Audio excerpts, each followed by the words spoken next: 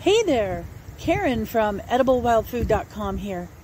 And I'm taking advantage of 30 minutes in my life right now to show you that this is perhaps something you may want to consider doing as well. Over there, my car is in that shop over there and it's getting rust-proofed right now. And instead of just sitting in there doing something that is probably mindless, I thought I'd come out here and check out behind these buildings to see what is growing back here. And this is a great opportunity for any forager to discover new areas and to just use this as a means to discover new plants and add these to your repertoire of knowledge. So the yellow plants, goldenrod, and we have Queen Anne's lace or wild carrot that has gone to seed. There is some ground ivy or creeping Charlie.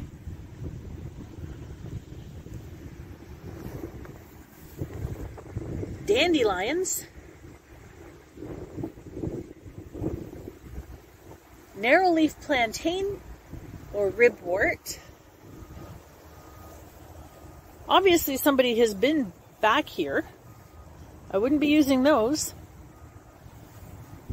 And right here we have some butter and eggs. Although these have been categorically deemed as being safe to eat, this is something I wouldn't really want to put into my salad or kitchen on a regular basis, just a once in a while item, as there's really not a lot of science out there. So in small amounts, once in a while, the leaves and those flowers.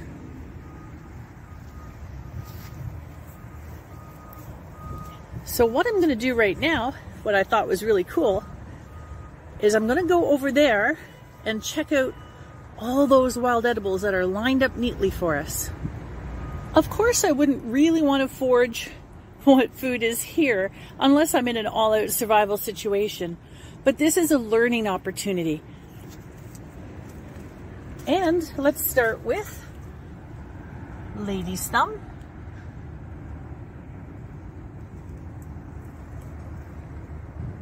Dandelion. And there's a dandelion that's gone to flower and seed.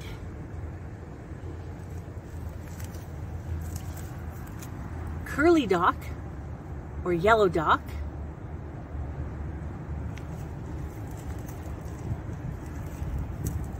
More lady's thumb. We have a little bit of Plantago major in there, your broadleaf plantain.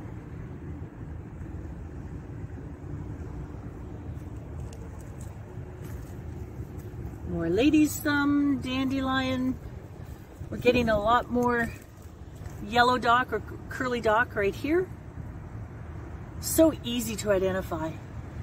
You have those really wavy margins. And lady's thumb, when it's gone to flower, is definitely a very easy to identify plant as well. I will put links to these plants in the description below so you can read more information about how to identify them and what parts are edible.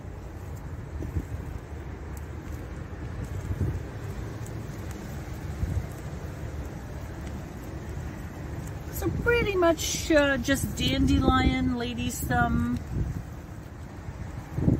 curly dock, and there are some seeds of the curly dock which are also usable.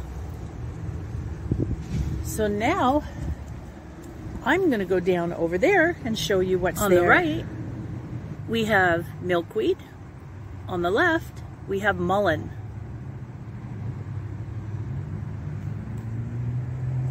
And we have thistle, which is edible once you remove all the barbs. Unless it's a survival situation, I dare not even begin to attempt to remove all those. And we have a lot of wild carrot in here. Some late bloomers, but that's okay.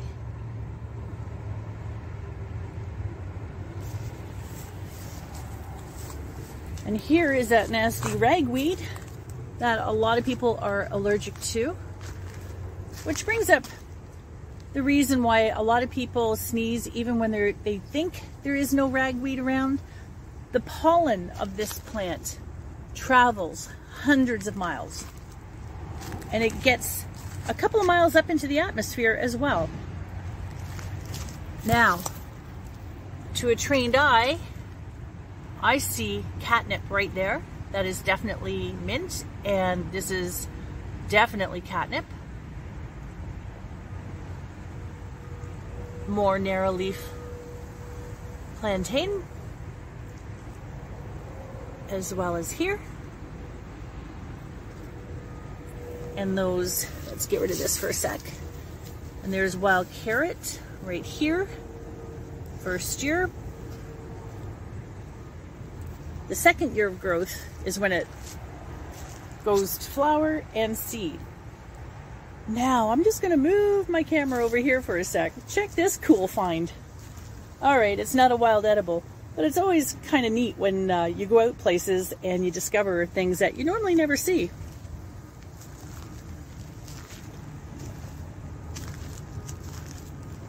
So we have more ribwort or narrowleaf plantain, and it really hasn't gotten too sunny here yet this morning, so the flowers here have not opened up fully yet. New England aster.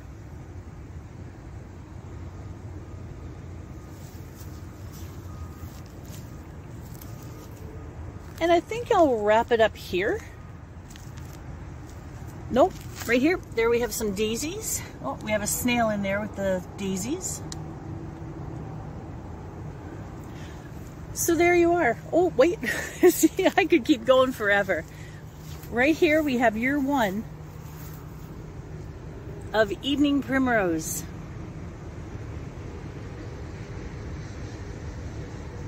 And I think I better keep my body still at this time. No, see, there's always something my eye catches. Wild grapes, Riparia, Vitis riparia. Although this is a very young one, so there are no grapes at this point, just the leaves. And let's look at that. Look at that beautiful, huge evening primrose. And even St. John's wort. How cool is that? This is September 17th. And this is a plant that typically begins to bloom on June 26th, which is St. John the Baptist's Day. More daisies. And I can hear you saying now, hang on, Karen, I thought you said you were going to wrap things up. I will right now. I want to thank you all for watching, but I really urge you that when you have opportunities like this, explore areas, and you'll never know what you're going to find. Never let moments like waiting for your car go to waste. Use those moments if you're in an area that you can take advantage of. And as I mentioned, you got to make sure that the area is clean if you want to use wild plants as food. There's certain areas in here I don't think I would trust as far as I throw my life unless I was in a total survival situation. However, this is just a great way to kill time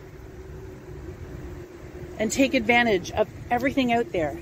More learning examples of wild foods. Thank you so much for watching, everybody. If you are a subscriber, thank you so much. And if you're not, please consider subscribing. And be sure to share this video if you liked it. Thank you.